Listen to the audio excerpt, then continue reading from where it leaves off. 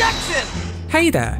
So, as I've mentioned countless times at this point, I absolutely adore Ace Attorney. There's so many things to love about these games. The back and forth court battles, the bizarre world, and the crazy yet somehow lovable characters.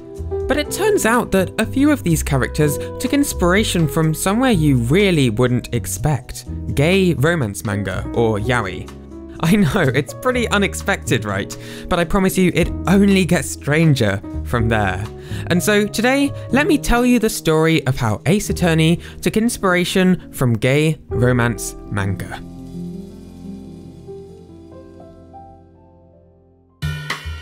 The year was 2001, and a small team of 7 developers at Capcom were finishing up work on a little game called Phoenix Wright Ace Attorney.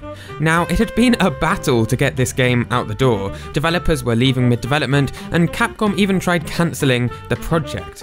But throughout this process, the game's director, a man by the name of Shu Takumi, had persevered and managed to keep his dream alive.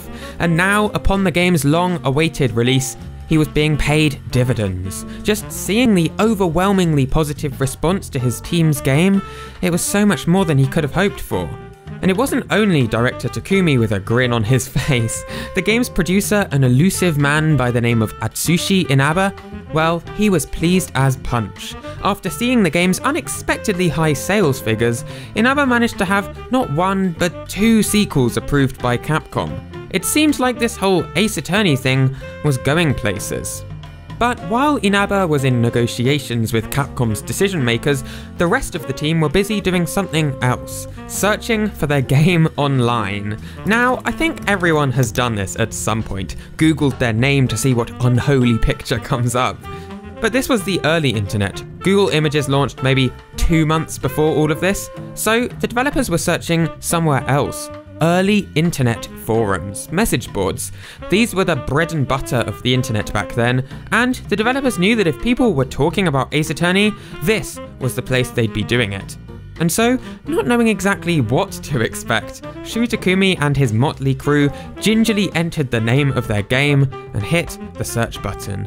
And, well, they were pretty surprised by what they found, to say the least.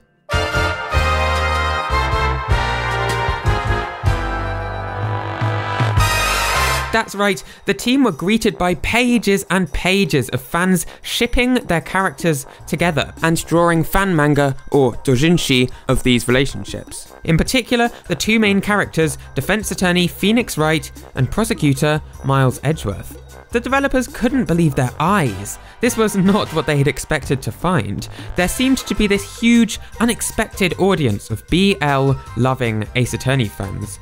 Now, if you didn't know, BL is a genre of manga and anime, short for boys love, or yaoi. It's targeted at women and features relationships between 2 gay dudes. It's a massive genre over in Japan and Asia in general. In Japan you'll find BL anime, in South Korea there's BL webcomics, and in Thailand there's hundreds of BL dramas produced every year. This genre is no joke. And so, when the Ace Attorney team saw that these BL fans had gone out and bought Ace Attorney in waves, they knew this was something they had to take advantage of. And director Shu Takumi had a plan that involved these BL fans and the sequel that his team were about to develop. In amongst the typical lawyering gameplay, they'd add in a few subtle BL themes to both the character designs and the story too.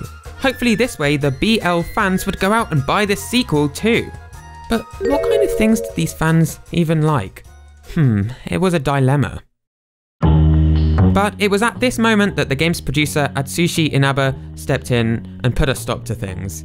You see, the development team for Ace Attorney was almost entirely made up of men, straight men. There was only 1 woman, the game's character designer, Kumiko Suekane, and except for her, the team was made up of entirely dudes. And so, producer Inaba was concerned that if these developers tried to add in some so-called BL moments, they'd end up getting it all wrong and putting off the very fans that they hoped to attract. The first game had done just fine without any ham-fisted yaoi content, so why change that for the sequel? And as much as he didn't want to admit it, Takumi knew that Inaba's reasoning made sense. And so he and the rest of the team agreed to drop this plan they had. They would develop the game as normal, minus the BL. Or at least, That's what they told Inaba. Behind the scenes, they weren't really planning on stopping. They would secretly work in a few BL elements without telling their producer. And they had the perfect guide. Remember I mentioned Kumiko Suekane, the only woman on the team? Well, it happened that she was a huge fan of BL herself. And after finishing work on Ace Attorney, she would even pen a few BL stories of her own. She would be the perfect judge. And so, with that in place, the team were ready to start bringing their BL plans into effect. They had two little touches in mind. First off, the plot. You see, this sequel would introduce a new prosecutor for the player to fight by the name of Franziska von Karma. For most of the game, she would be your opponent in court, whipping her way to victory. But at the very end, your former rival Miles Edgeworth would stage his triumphant return. And when writing this moment, Takumi tried to imagine what would appeal to a BL fan. He focused on the warm relationship between the two, the close bonds between them, and the trust they had for one another. Yes, Takumi thought, this must be what the fans were looking for. Alright, so that was the first of the two plans the team had. The other was in the character designs.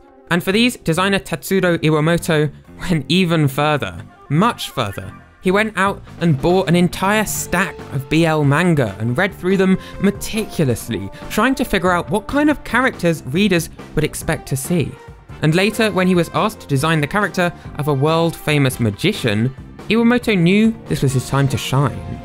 His character would be tall, slender and muscular, his shirt barely covering his exposed body, and on his legs, a pair of super tight low-rise jeans. All of these elements were specifically picked out from the stack of manga that Iwamoto had read, and he hoped that they would make BL fans fall in love with this magician character. But Iwamoto didn't stop there. For the third Ace Attorney game, he was asked to design a meek defendant accused of theft. And again, Iwamoto took reference from his manga stack, this time going for a younger, more innocent look. Big eyes, a round face, curly hair, all of this was inspired by the BL. And so, in October 2002, Ace Attorney Justice for All was released in Japan for the Game Boy Advance. Now, sales figures for this game are scant. Capcom like to hold their cards close to their chest, understandably.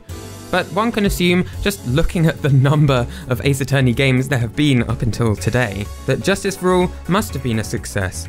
Capcom went ahead with their plans of approving the third game, and then later a fourth, a fifth, and even a sixth. And while I'm sure it was only a tiny proportion, perhaps that was in a little way thanks to the touches that Iwamoto and Takumi put in to target the BL fans they had seen discussing the first game.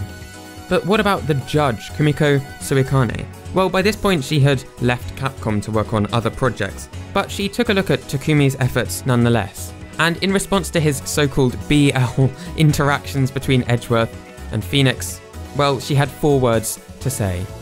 This is all wrong.